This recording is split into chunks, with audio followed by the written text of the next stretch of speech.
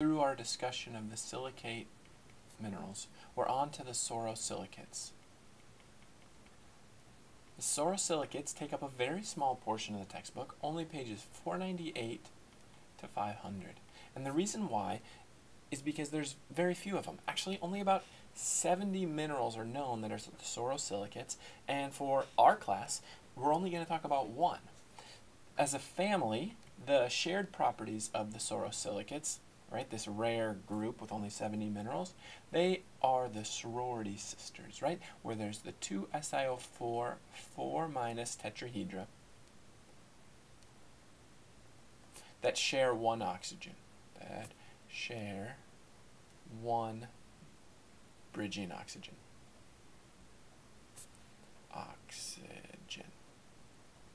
As we visualize what that structure looks like, we can make it look like a bow tie where the two silica tetrahedra are touching and they are sharing just that one bridging oxygen. All right, that's what you need to visualize. Now for the mineral, this is what you're going to visualize because the mineral is epidote.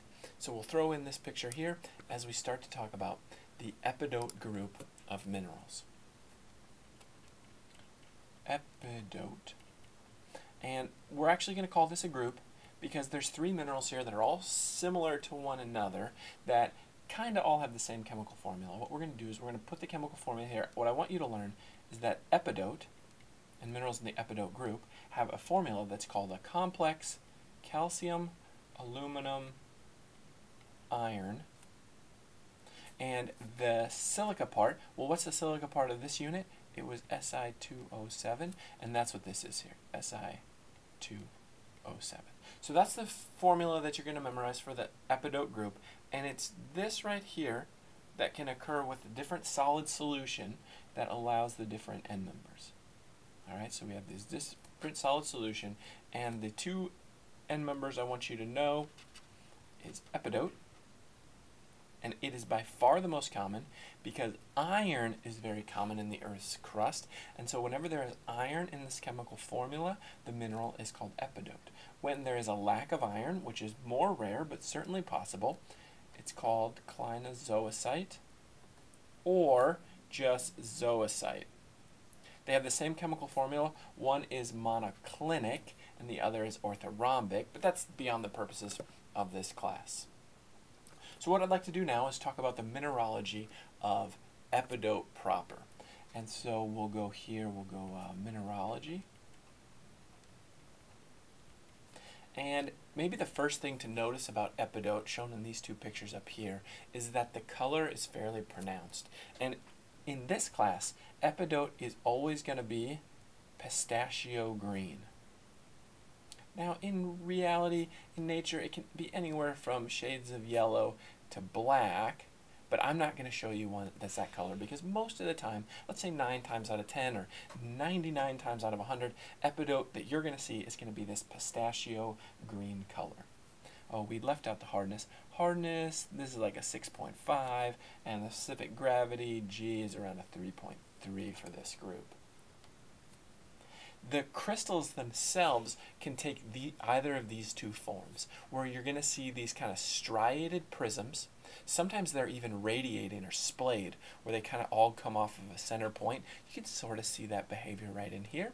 Or they may be very massive, granular crystal habit. In fact, this sample shows the prisms here growing off of a substrate into a hydrothermal vein and the massive together. So let's summarize that here. We're going to have monoclinic prisms, and sometimes we're going to use the word radiating splays of these crystals, or we'll see that at least. And then in other samples, it's just going to be massive. It's a pretty common mineral, so for our geology, this is one that you're definitely going to see in your geologic adventures because it is a rock-forming mineral in metamorphic rocks. Rock-forming mineral in, well, and there's a specific type of metamorphic rocks that these occur in. We're going to call them low-grade, and specifically, for those who have been trained somewhat in petrology, this would be like the green schist facies. And the type of metamorphic rocks, they tend to be mafic. So we're going to say metamorphics. And underneath metamorphics, we're going to be a little more specific about the composition of the metamorphics. We're going to say mafic. Mafic rocks are going to be able to provide that calcium and iron in particular that's going to allow epidote to form in those metamorphic rocks. Now, one reason why even that low grade is called green schist is because of the green color in our epidote.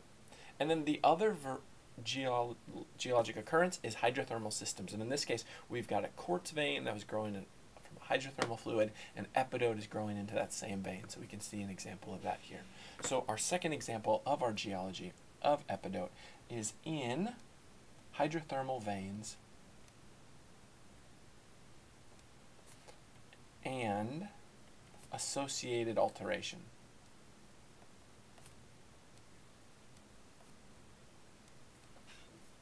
And that's really it for the sorosilicates beyond one little addition. We could put this as C, or you could say, you have a little star and say aside. There is a gem stone that is growing in popularity. It was only discovered in 1967, and it's a gemstone called Tanzanite. And what Tanzanite is, it's actually gem quality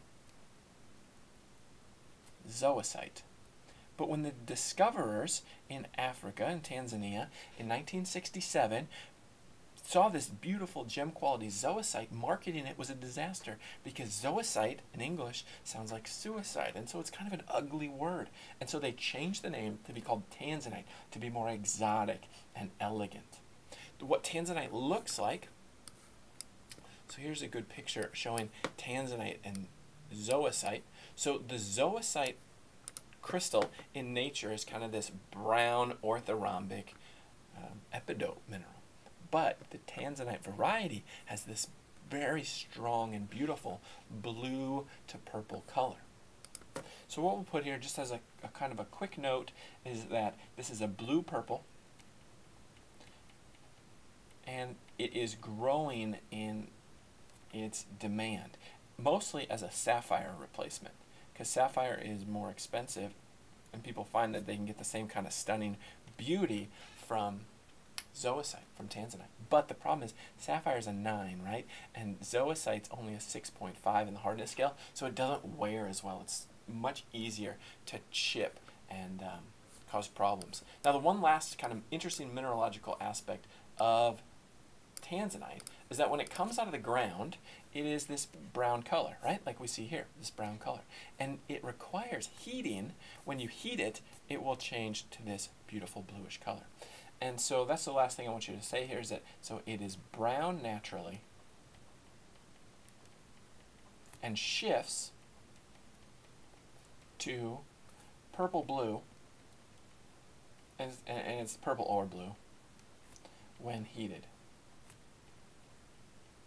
Ends up being that about 95% of all Tanzanite that you see on the market has been heated by man, although there are really rare instances where nature, from like forest fires and lightning or lava flows, has actually heated the brown Tanzanite in a natural way to make blue.